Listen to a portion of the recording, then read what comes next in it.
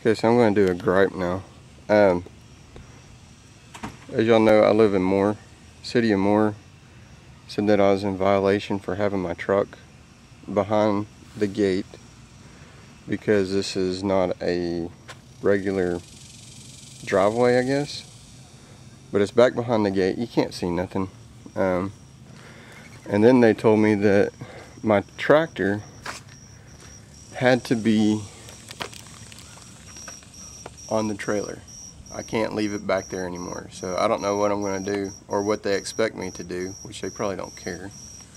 But what they expect me to do if I need to use my trailer for something other than the tractor. So they're making me move my truck, again, which you can't see behind the fence very well, to up front.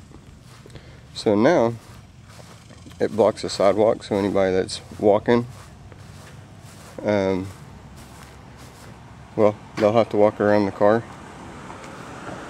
But it just doesn't look as good having 3 cars in the driveway, 1 blocking the sidewalk. Now I have to worry, I guess that's another car that's out that could be vandalized. We don't have that much vandalism, but it's always we used to have the DVDs that sit behind the, well, you can't really see, but anyways, they sit behind the headrest. We had those stolen one time. That was mainly because whenever my wife would park, her front tires were about right here, so that'd give us plenty of room if we needed, whenever I got to mow, I can just pull it straight out, not a big issue. So anyways, that kind of ticked me off quite a bit, but yeah, it's just kind of crappy. But and then I don't tell on anybody, but there's several other cars. They say it has to be on paved.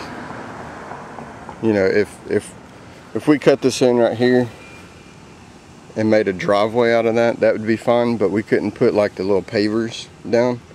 Well, there's a house down there, go way down there and then turn left, and it's over here somewhere, but there's a truck in the front yard on those pavers.